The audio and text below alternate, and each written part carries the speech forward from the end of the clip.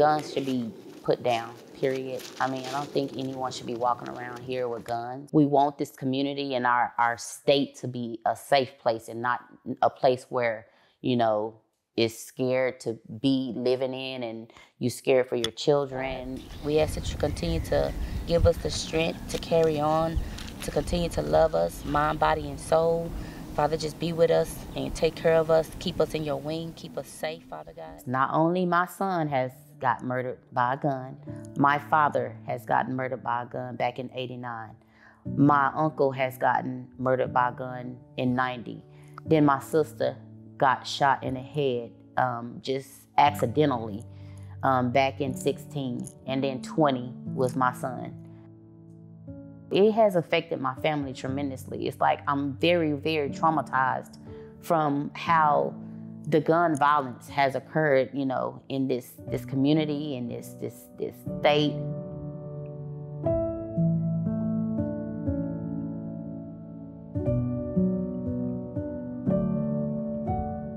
We are losing lives out there. And again, one young person is one too many for us as a community. Like in many of our cities, we are not immune to teen gun violence. You see it when you turn on the news everywhere, whether it is Chicago, whether it's Atlanta, whether it's Dallas, or whether it's Fort Worth, or if it's Mansfield. So the 1 Second Collaborative was an opportunity to say, we know that within 1 second, our young people can make a choice, good or bad, positive or negative. But when we collaborate together with all of those partnerships that do this work day in and day out, that was an opportunity for us to come together to look at what can we do right now.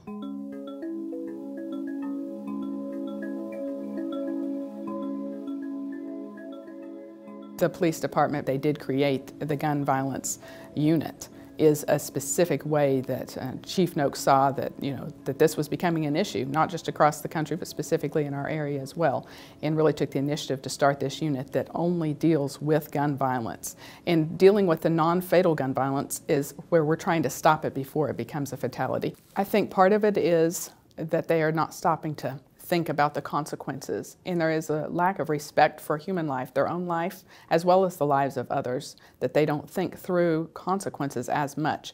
Whereas a few years ago, maybe people would get into a fist fight. That is one thing I have heard over and again, not just from the young people, but from the older people who I've dealt with as shooting victims. Many of them said, I thought we were just gonna throw hands. I thought I was just gonna fight this guy. And then he pulled out a gun. And then when I end up talking to that other person, the person who did the shooting, they say, did you look at the size of that guy? There was no way I was going to fight him. I would get beaten up. And so it was just easier to pull out a gun to settle the problem that way. I just pray and hope that, we can touch a lot of young individuals and get them to turn away from even that, going in that direction, and I'm not saying turn away from, doing negative things. I want to turn them into doing positive. I pray and hope that our program can touch young individuals as a whole and try to get them to do what's right and not what's wrong.